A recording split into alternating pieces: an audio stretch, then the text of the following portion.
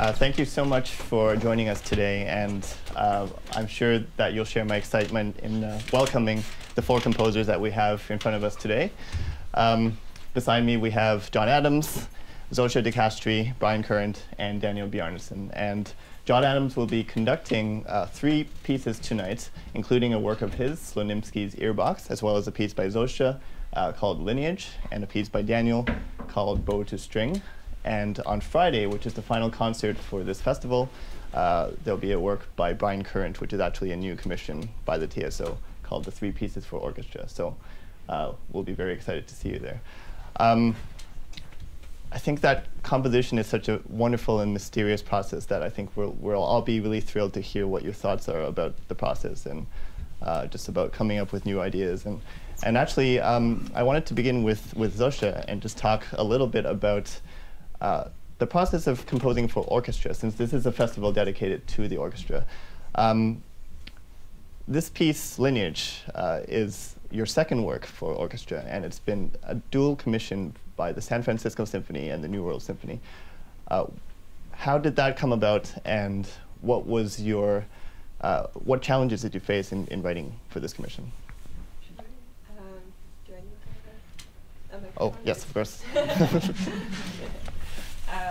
So how it came about that this was the first time that this initiative, they've called it the New Voices, was started, and they worked with New World, as Kevin mentioned, and San Francisco Symphony and the publishing company Boozy and Hawks, and it was a chance to give a young composer the chance to write for orchestra and also to write a chamber music piece and to learn a little bit more about the publishing world. So it was really exciting that I was chosen to be the first composer for that. Yeah, I guess that maybe one of the challenges in the program for me was writing 2 pieces in a very short amount of time. So the decision process of when they decided this was going to go through and when the music had to be in was quite quick. Right. But it was a really exciting opportunity and also unique in that I would get to hear my piece played first by New World and then have half a year or so before the San Francisco performance, so that allowed me to make revisions, which is a really great thing to be able to hear and have time to change and then hear it again and see how those changes came into play.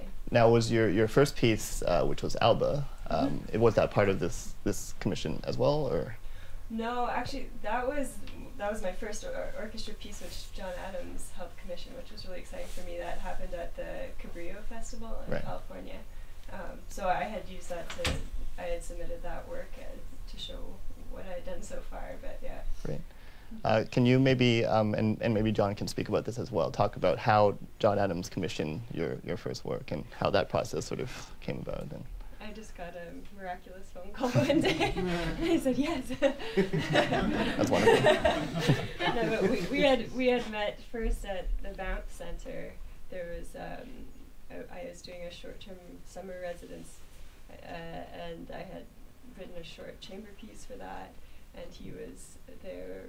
I forget which piece. You had Shaker Loops done, and I think it was there to record the string quartet. Yeah, right, the string quartet. So that was the first time we met and worked a little bit together. So yeah, it was very exciting. Great. John, you have something in the magnitude of 25 works for orchestra. I hadn't counted. So you're just getting started, of course. So. Does it get easier, the process of writing for orchestra? If you just said, does writing music get easier, the answer is no. Obviously, if you've written a lot for orchestra, you know something that you didn't know when you started. That's a plus and a negative, because the last thing in the world we want is for a composer to repeat himself or herself, and there is too much of that. I mean, I've conducted pieces by composers, and I've already been there in your piece before, but so we always need to challenge ourselves with every new piece. I don't know. I find starting a new piece is just always unbelievably frustrating, because I think I know what I'm want to do, like, you know, my next piece might be a string quartet or an opera or a piece for 2 pianos or something, and I had agreed to it a year earlier and thought I really had a great idea. And then when the day one comes, I have that horrible sinking feeling that it's all over and that everything from here on is just going to be crap.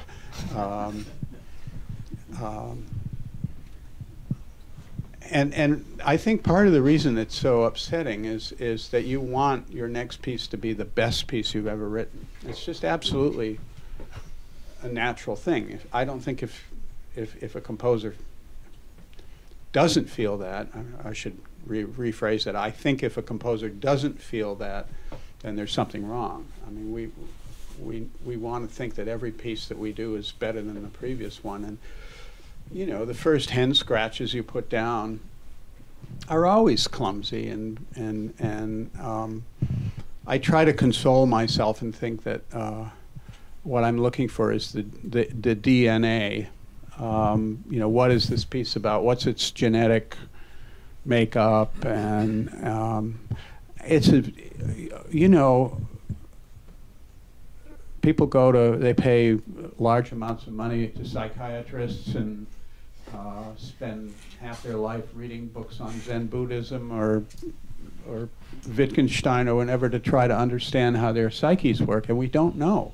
And the creative process is so absolutely buried in obscurity because it has to do, it's in this amazing complex that has to do with technical command and with your personality, how you happen to be feeling that day or that year. It has to do with your feelings about your place in history. I know you shouldn't think about those things, but you still do. Mm-hmm. Issues of style, you know, whether you slept well the night before. I mean, there are just so many factors that come in, and they can either be like, you know, some bad chain reaction, or they can coalesce and produce something. And usually it takes me months before I have that first good day, and you know, say, okay, this is bar one. It sucks, but I'm going to live with it anyway, and we go on. And then the other good thing is we can always go back and change bar one later on. I'm sure that a lot of composers here can really relate to that process, and I think that with you voicing your feelings of frustration, actually I have a little mic, so I think I'm okay. It actually is sort of consoling for the younger generation, and I think, you know, to get back to the creative process, with a piece like yours, Daniel, you have such an imagination when it comes to the actual narrative structure and what's being said behind the music. And I wonder if you can take us through how you approached this piece. Maybe tell the audience a little bit about this piece first and how it came to be this orchestral version of Bow to String. Well, it's hard to talk about just this version because I think I just need to talk about the original idea for the piece. Mm-hmm. Originally, Sayin, the cellist who's playing tonight, asked me to write a solo piece for her, which I said I would do. But then I quickly realized that I didn't really have a solo cello piece that was ready to, and I was scared to write a solo cello piece, so I just started adding much more voices. And immediately at the same time, the idea to do this in the studio, I was working on an album, the album Processions at the time. So, and this was something that I had been wanting to do for a while, is to take just one instrument and sort of treat it in that way, to layer it heavily and approach it a little bit more in the manner of sort of electronic music. Mm-hmm. So just layering it on top and programming it and sequencing it and doing things like that. So that's kind of how that piece came to be. And the creative process behind it is actually quite closely related to Sayin and her character and sort of character pieces almost that suit her her sort of aura as a performer mostly, because she has a really strong energy as a performer, and she can be both very subtle and intense, but also quite big and have an aggressive sort of and not to give character. things away too much, but your piece is in 3 movements, and it has quite an unconventional structure because you begin in this very ferocious allegro, and then there's a slow movement, and then the last movement is a slower movement.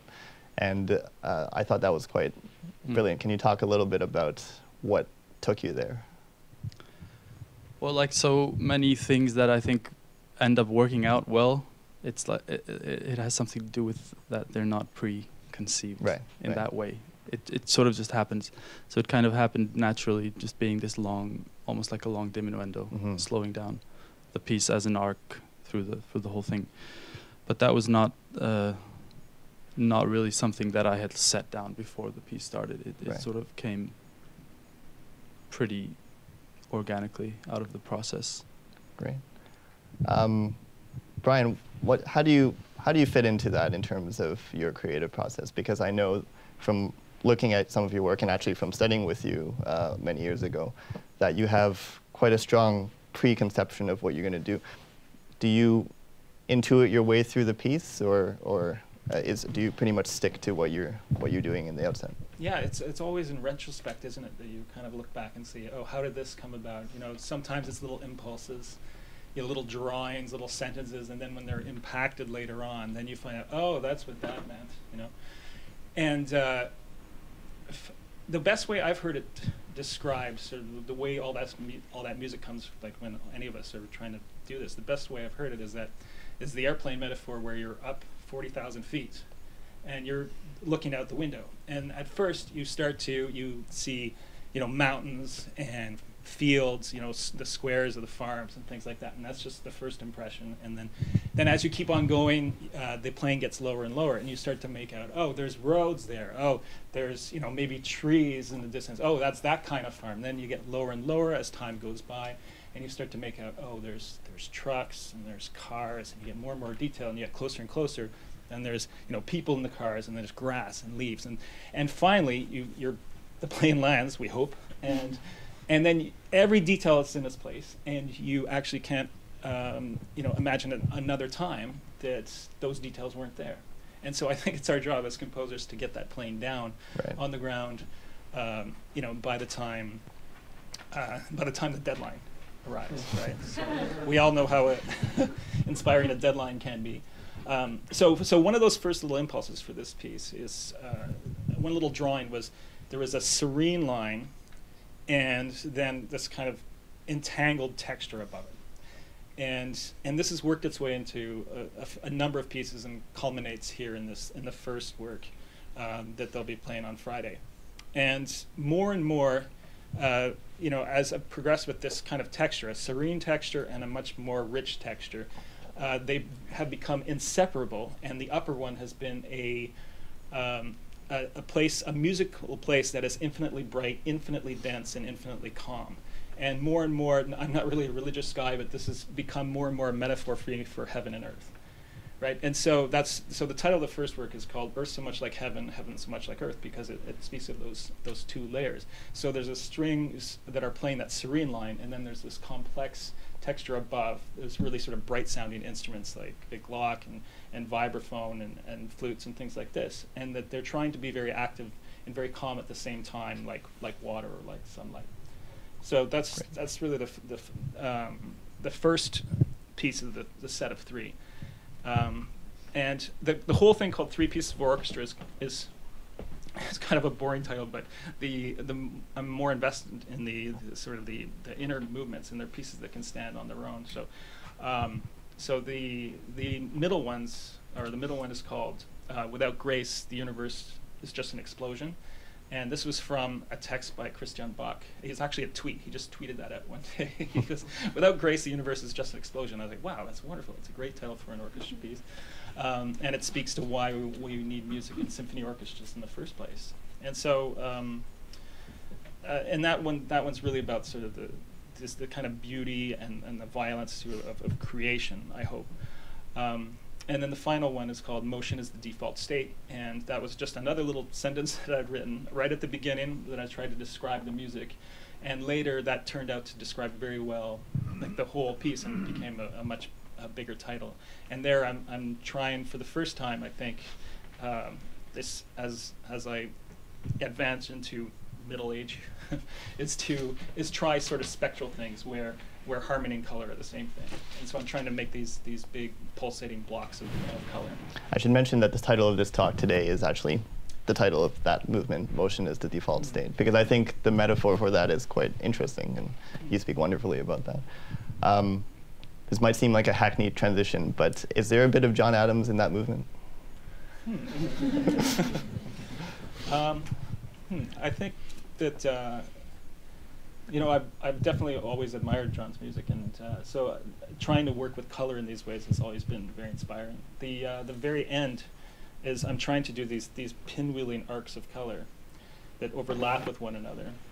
And if you've seen a pinwheel out on the, you know, when they're doing these marches out on a parade march, so the guy on the outside, the pinwheel has to walk faster than the person towards the middle. So the instrument on the outside has to travel and play a lot more notes than that. So, so I'm not sure if that answers your question, but yeah. So there's definitely a lot of sort of, I've always admired like sort of the use of color and gesture in John's music, and I'm sure it's worked in many ways. There's a couple interesting moments in your piece, I felt, where you have these patterns of repetition that sort of grow and grow and grow and then climax into something that's quite different, and I thought that was quite spectacular. It leads me to ask John, actually, about minimalism a little bit, and what you consider your relationship to minimalism to be at this stage, and how did that sort of evolve over time? Yeah. Well, I think we can now talk about it from the vantage point of being fairly well into the 21st century, but I think minimalism was one of the most important revolutionary moments in 20th century music. It certainly was highly debated when it first arrived and ridiculed, and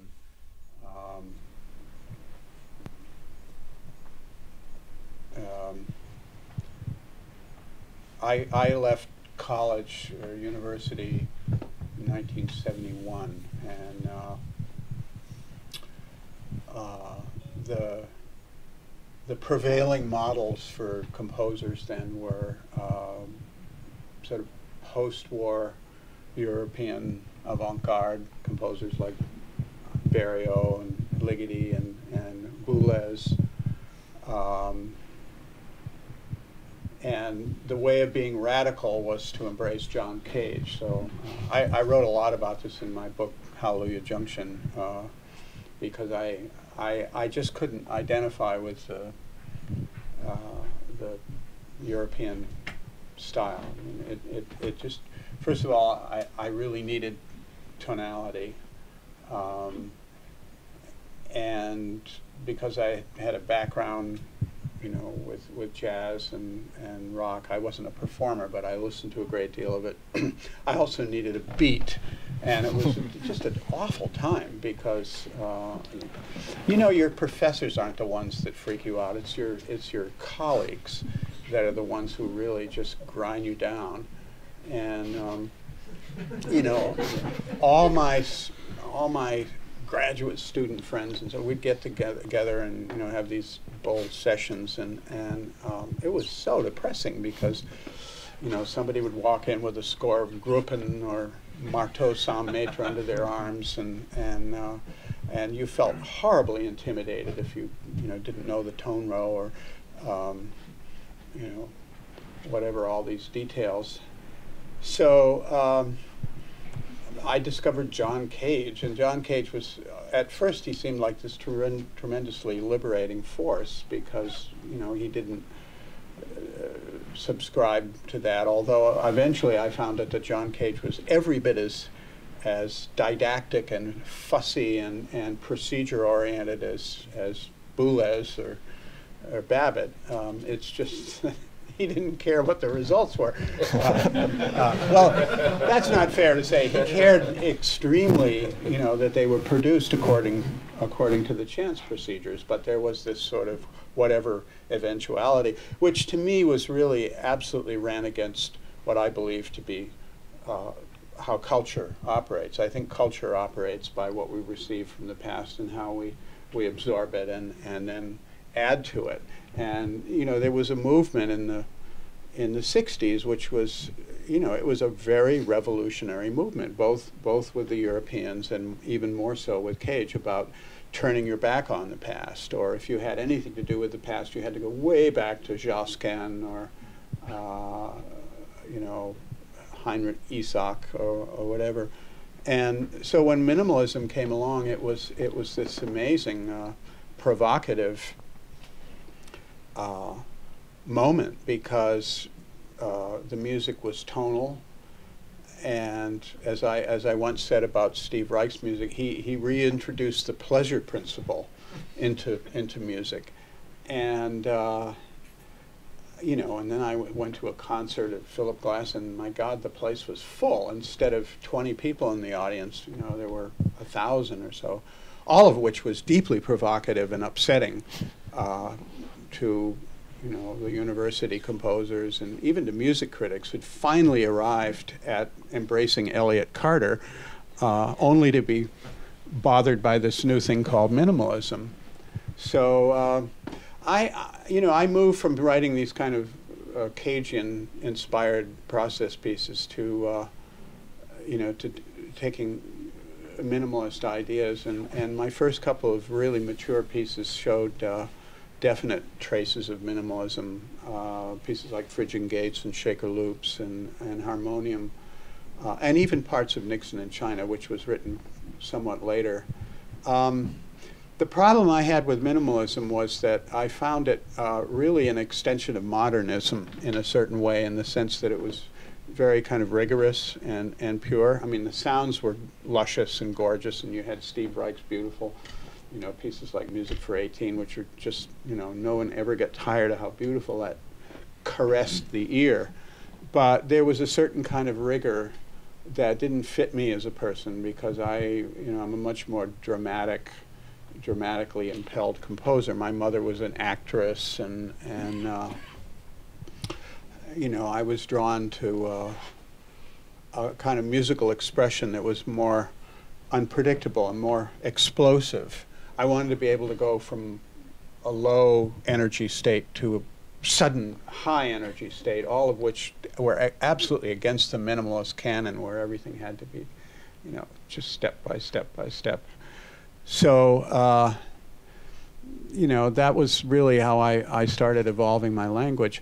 What I think was controversial was that I really did use the pass a lot more than, you know, my colleagues. You know, I had grown up listening and loving the European canon, and I played it. I played clarinet, you know, in symphony orchestras, and I conducted, and so I had a much more intimate relationship with composers like Beethoven and Mahler and Stravinsky,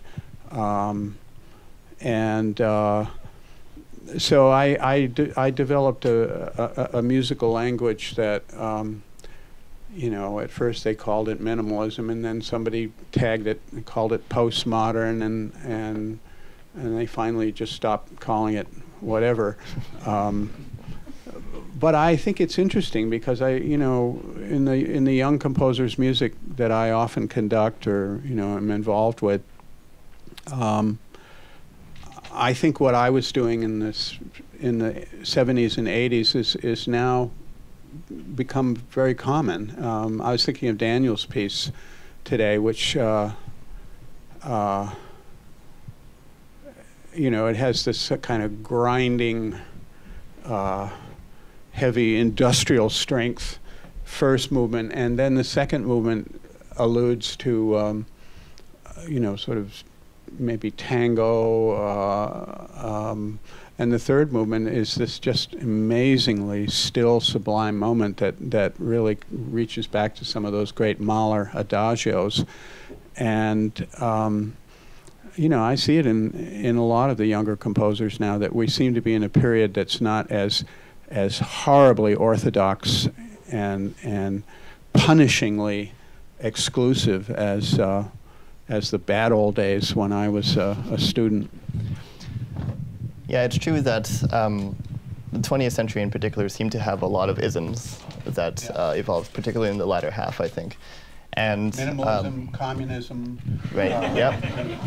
And I wonder now if the pendulum has swung back to a period of there's a lot of permissible things that we can do. Everybody is sort of in the individual. I think so, and I don't know if that heralds, you know, a decline. It could. I'm always aware that certain art forms really can go into decline. I'm not saying music, but it's possible that the kind of music that we make, you know, peaked at some point. You know, it may have peaked with Stravinsky. I'm not saying this for sure, but on a bad day, I wonder, because, you know, the musical language, it's not infinite. And gestures and tropes, you know, in the time of Beethoven, it was like discovering the new world. You know, there was all this natural resources and no one had been there. And now, you know, I feel sometimes like I'm panning for gold and just, you know, maybe a nugget now and then. But it could be that we're in a very loose period. The problem, of course, is, and we all know this, when there are no rules and there are no templates, every time you sit down to compose, you have this horrible burden of having to create your own template. And I think sometimes how lucky Mozart was that, you know, he didn't sweat those things. You know, oh, I'm going to write a rondo, I'm going to write an adagio, ABA, I'm going to write a minuet and trio. So his originality came in the way that he invested those very commonplace templates with his genius. And God, I'd love it if I could do that, if somebody could hand me a template and I could just do my thing. But nowadays we all have to invent our pieces from scratch. I'm curious actually of whether the other composers feel the weight of that lineage. I mean, you have a piece called Lineage and it explores the point of origin of things. And it seems to acknowledge the fact that we all come from some body of influences. Is that a burden for you when it comes to creating new material? I guess in some ways that part of why I wanted to write that piece is to acknowledge that there are those links to the past, because it's true that even though people are maybe more open now than they have been in the past, there is still this idea you always have to be original. You have to do something that's new, or find some new sound, or find your own unique voice, which I think is, you know, a valid pursuit. But I think that it's we don't exist in a bubble either, and we have listened to music throughout our lives and studied with teachers, and so to pretend that that's not going to influence your writing, I think, is not fair. So in some ways this piece is looking at that, but also sort of how this piece fits in relation to other pieces I've written, how it fits in relation to pieces in history. There's a few sort of winks into different directions towards composers that I admire. But yeah, what John was saying is a very good question about, you know, where things are headed and whether we can really be doing new things. It's a scary thing to think about, but I think it's an important question too. What do you think, Brian?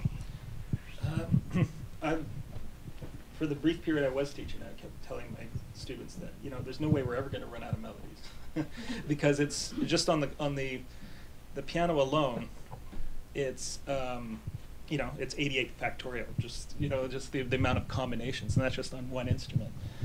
And so I still think that there's all kinds of possibilities out there yet to be explored. I remain hopeful, and I also remain hopeful that that, you know, it's a wonderful time to be looking forward as a composer, and that, you know, it's just with just the ensembles are getting better and better and better, and we see even student ensembles getting better and better and better, and the technology is letting us do all these amazing things that we've never thought of before.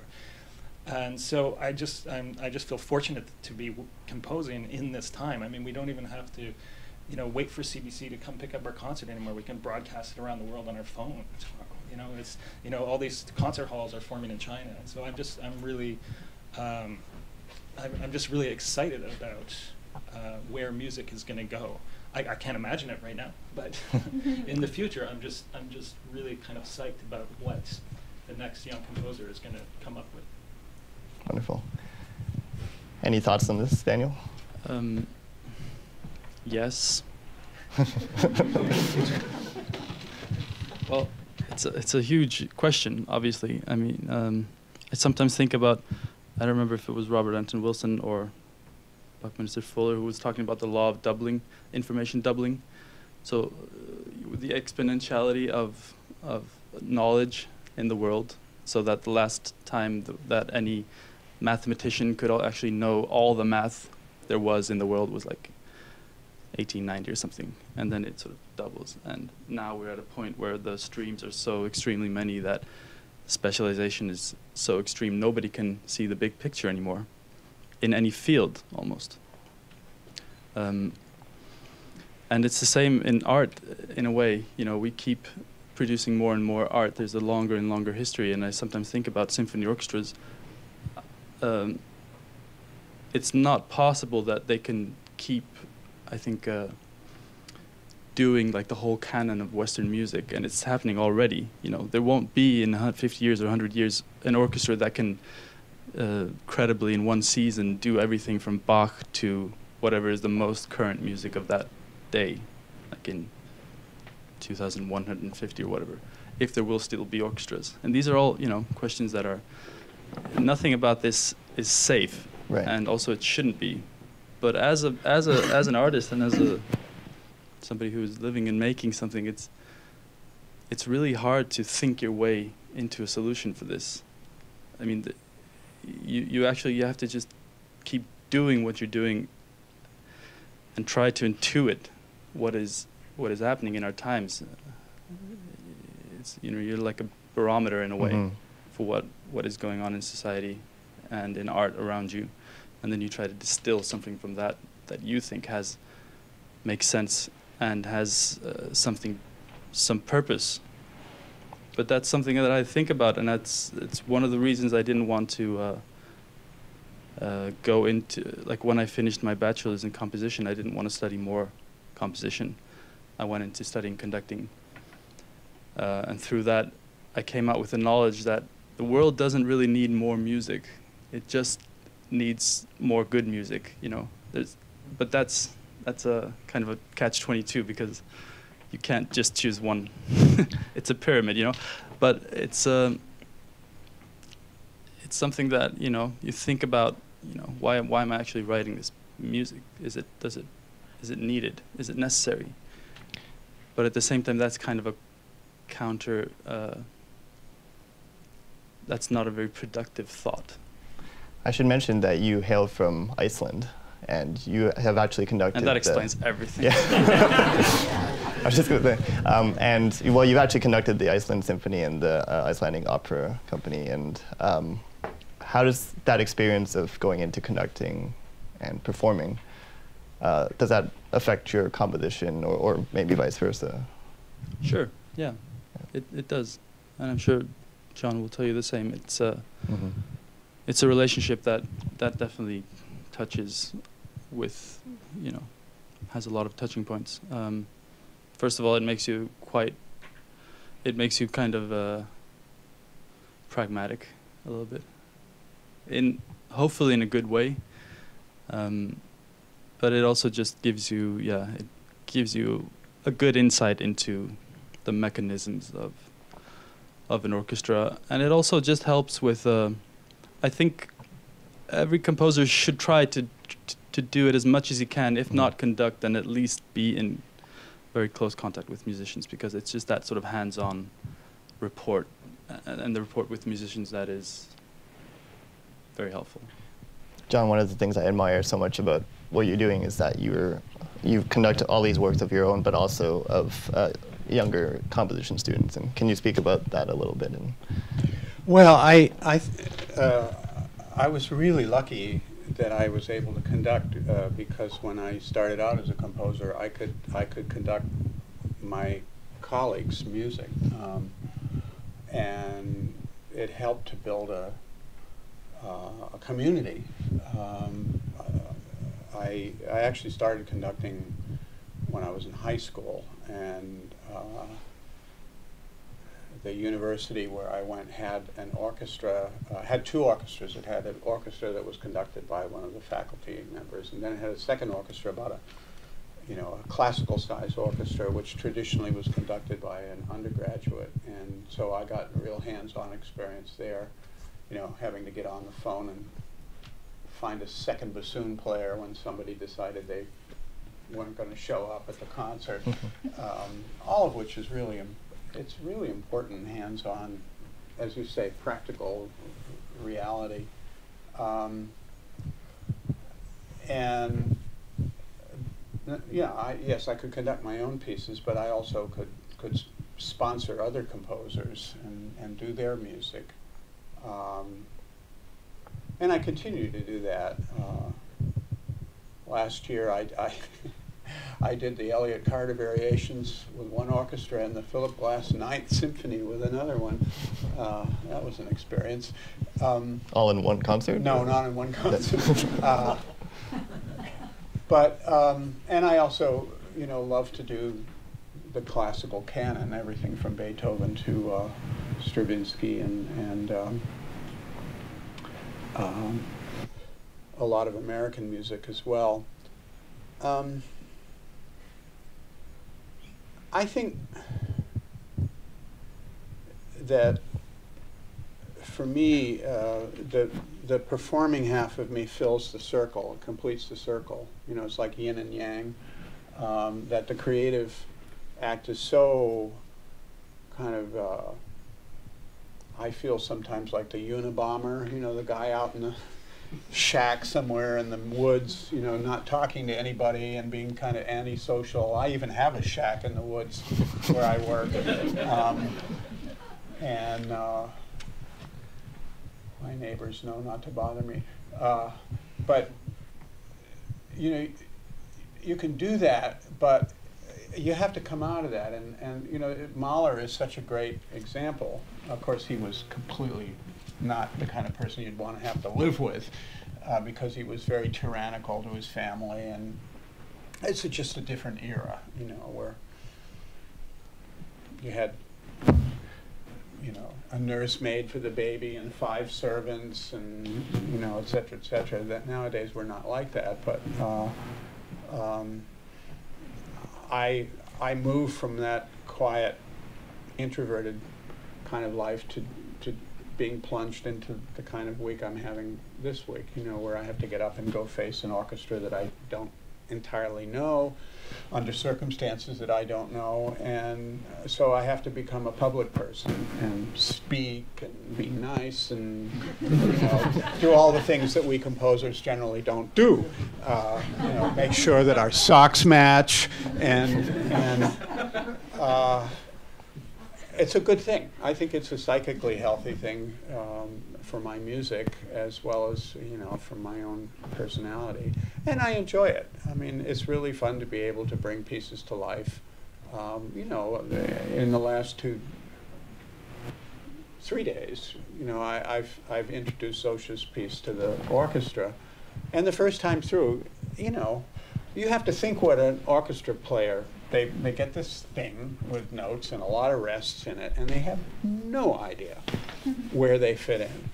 And the conductor gives a downbeat, and you get this kind of shapeless thing that, it just vaguely resembles what it ought to be.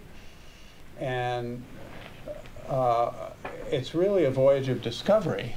And what's amazing in a case like a wonderful orchestra like the Toronto Symphony is how intuitive the learning curve is. That the first time through it's kind of not a very pleasant experience, and people don't look like they're having a good time, and you might get a couple of cranky comments. And the second time through, there's just this amazing, things start to congeal. And you know, by the day of the performance, these magical things happen, and that's part of the thrill of being a performer. I think we could keep chatting for hours. Actually, I want to have a brief pause and see if we can take any questions from the audience. We have a brief period for that. So, are there any questions that I can take directed to anyone? If not, I'll keep asking. Yeah, go ahead. Okay, great. Thank you. I'll try and keep this brief. I just wanted to go back to the idea about this motion moving forward and the progression of art. Where is art going? Question. And at least from my perspective, where I see it right now, is there's a bit of a conflict going on with an establishment of the, say, the classical music industry, and with creativity and technology on another side.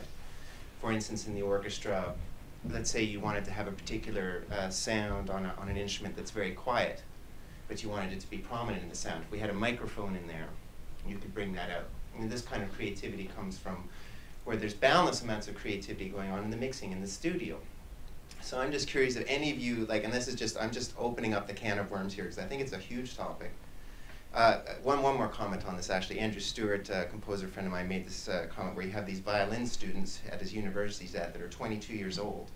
Okay, they've been practicing for hours, can play all these concertos, but they don't actually know how to place a microphone near their instrument, or they have never, you know, gone through the process of recording. So I feel that there's sort of a conflict going on here as to where the next art is going to go, and I believe it's going to have to start embracing these things. But if any of you have anything to say about that, it'd be so just to clarify, it's a conflict between the sort of acoustic classical phenomenon of orchestras, but the technological production. Like the orchestra itself that we're using right now is designed in the 19th century. Mm-hmm. And like, for instance, you'll go to an orchestra. I've worked with orchestras, and you'll go to a meeting where they'll be discussing, are we going to get a seventh second violinist or not? Can we afford it? Whereas they don't have a composer, they don't have a sound engineer, they don't have any of these disciplines within their orchestra, but they're still trying to make sure that it satisfies the nature of a Brahms Second Symphony or something like that. So that's my general question. It's a huge topic, but Brian?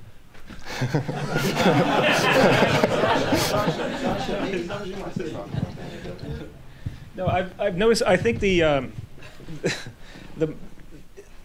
where we feel this the most, I think, is in opera, in opera house, and because this, I think, where the public feels the public is so with amplified voices.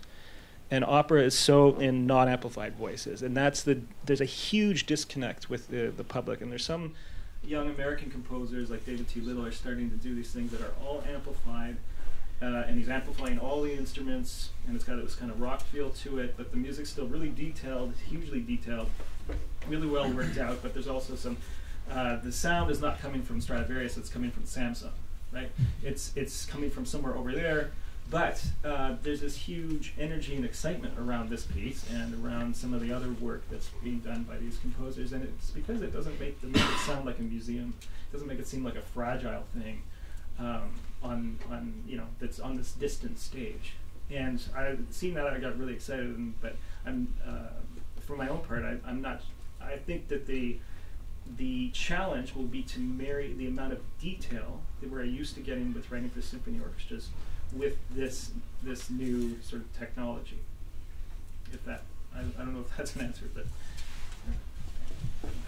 I don't know that I have the same experience as you regarding music students or even people working professionally that they don't know much about technology. Because I feel, especially the younger generation of performers coming up, a lot of people do a lot of things where they might have an orchestra job, but they also play an ensemble and that uses electronics, or maybe they compose themselves and or play with loop pedals. So I feel like we're going to continue to see more of that.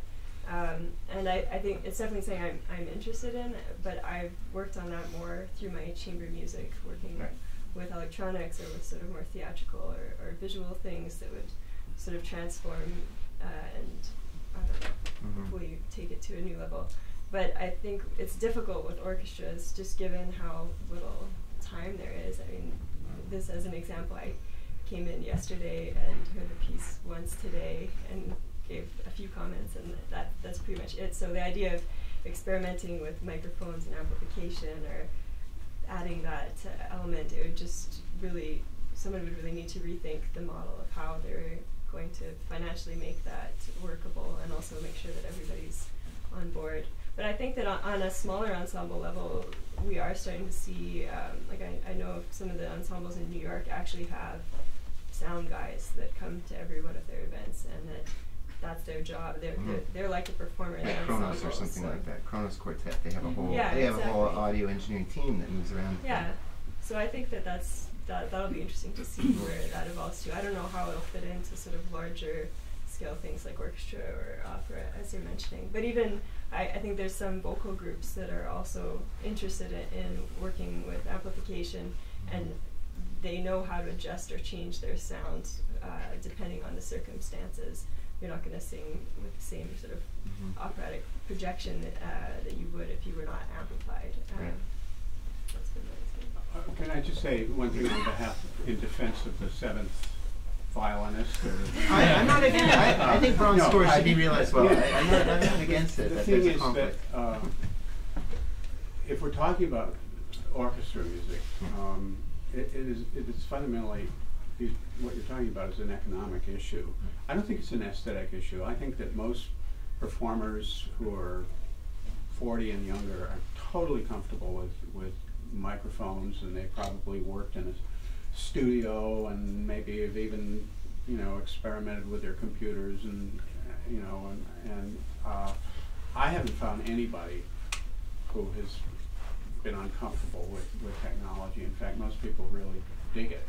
But the thing with the orchestras is that Beethoven pays the bill, and we need financial support to keep an orchestra up and running. And I just came from a concert in Spain where the hall had 2,000 seats, and because it was an all-new music concert, there were only about 400 people there. It was very depressing to walk out, and you've been working all week and saw this tiny crowd. So, it's a really difficult balancing thing between being innovative and trying new things, which of course Wagner did, with all those new instruments he wrote for, and with the whole concept of the Bayreuth pit and things like that. It must have been very expensive at the time. But unfortunately, the priorities are first to get the Beethoven Symphony up and running, and get people into the hall. So it's a really difficult thing.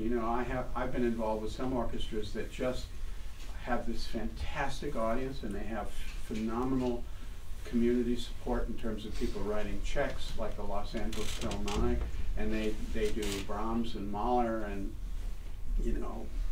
Carmen of Burana and Rite of Spring and all that stuff that people love to hear. But they also do a contemporary piece on every program.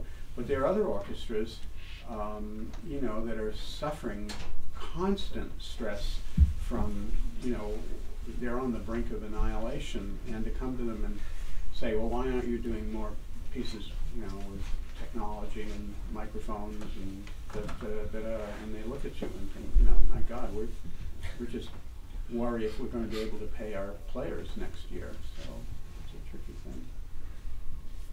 Are there any other questions that we can take? Just a bunch of introverts. I don't know how to ask the question, but you just brought it up, the issue of audience and what you said earlier about the breaking down of the influence of orthodoxies. I think a lot of damage was probably done in that period when there was a certain approach to music that alienated the Beethoven lover, but maybe that person was open to hearing some new stuff, but it was so extremely not what they were used to that it ended up becoming something they just didn't want to be a part of. Is there a way, you're a way back, of course, but is there, do you see in your profession now things that composers are thinking about that are maybe more audience, I mean, it's not the way to put it exactly, but audience friendly? You know, go ahead. Well, you know, when I was 21, as I said, you know, the models were Stockhausen and Boulez and Milton Babbitt, and, you know, now 21-year-olds, their models come from indie rock, and you know, I don't think most of them want to write for 10 other composers in their audience. I think they want to have large audiences. I mean, they spend infinite amounts of time on the internet, you know, promoting themselves and tweeting about their upcoming events and things, and I think that's healthy. I really do, because I think what we lost during that period, you know, the period of atonal, whatever you want to call it, you know, the sort of severe avant-garde, what we lost is we lost touch with the fact that music is really the art of feeling, and we're communicating feeling to one another when we compose a piece and when we perform a piece.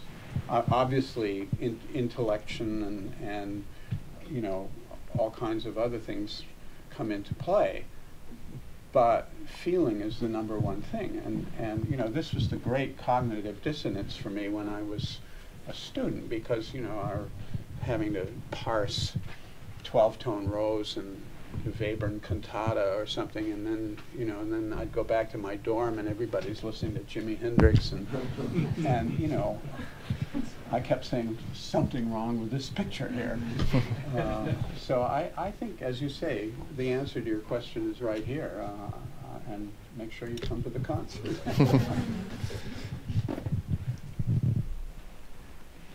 Anyone else? Okay, we have about 5 minutes. There should be, there's... I just have a comment. Yes, go ahead. One is, during that period of time, I mean, that it's been quite a long time since that now. I mean, we've gone further. People here, these composers you're all writing in a different kind of language. So what has been so slow in the uptake of the audience to come and be curious about what, you know, their contemporaries are saying in the art? Because certainly that music is not programmed all that often anymore. So it's a time gone by, and yet we still haven't captured the imagination of a large group of people to want to hear this. That's one thing. I'll let these younger composers weigh in on that. The other thing is, there is a question of the gatekeeper, that is, who is programming the music that we hear publicly, and how do you disseminate that? The other thing, Brian, you said, you know, people are recording with their telephones, and well, there's a whole issue of unions and what have you. The Toronto Symphony certainly can't do that easily. Right. So there are, you know, still some things that we have to deal with. But those are a few comments that maybe somebody would want to comment about. John, you want to take a stab and then pass it off to... What was the first question? It was...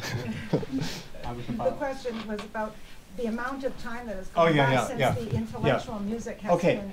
I do think that even though we don't write, you know, really extremely thorny stuff like, you know, Xenakis or Ferniho, the four of us, I still think what we do is challenging to the average listener.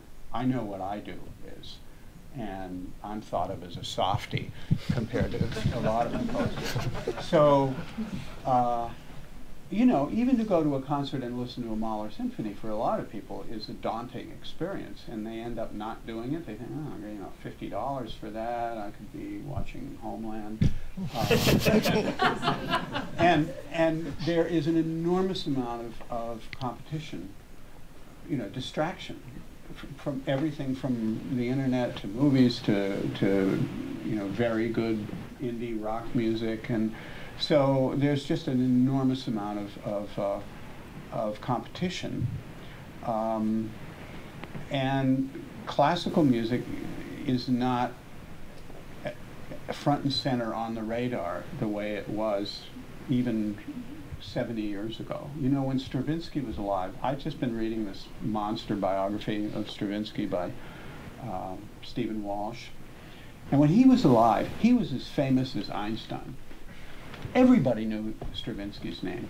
They may not have known Agon or Canticum Sacrum, or if they did, they hated it. But they, you know, he was a big star. And nowadays, your big stars are, you know, Bruce Springsteen and Bob Dylan. It's a different sort of thing. So I think we have to probably be content with a smaller audience, but that doesn't mean that what we do isn't important. Does maybe one of you want to have the last word? I think this is the last. Daniel. Try.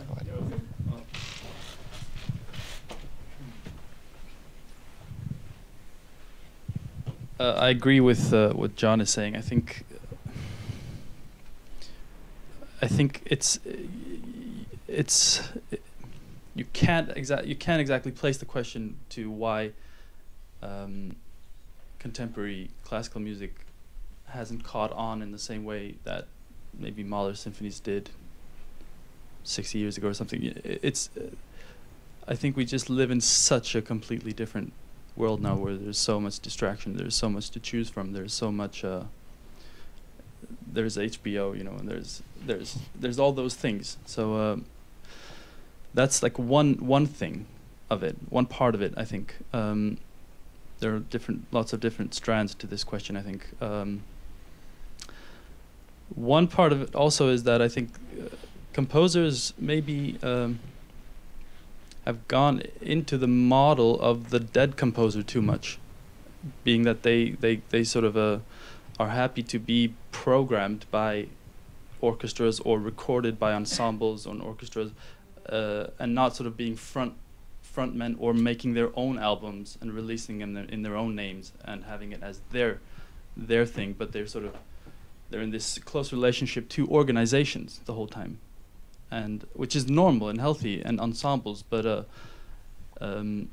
it's maybe more difficult to identify the composer today than in for example rock music, or where you have the frontman, you have the people sort of making the music who are fronting it, whereas in classical music you'll have maybe St. Paul Chamber Orchestra plays works by 3 composers on one album, and it's a little bit more blurry, you know.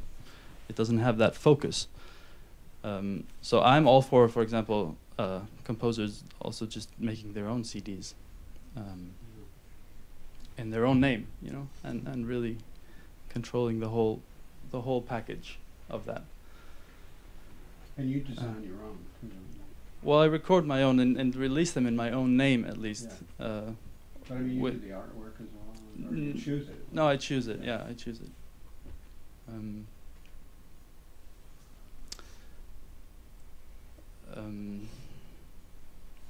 Yeah, just to come back to the technology thing a little bit, I think that is also just something that is happening and will happen, and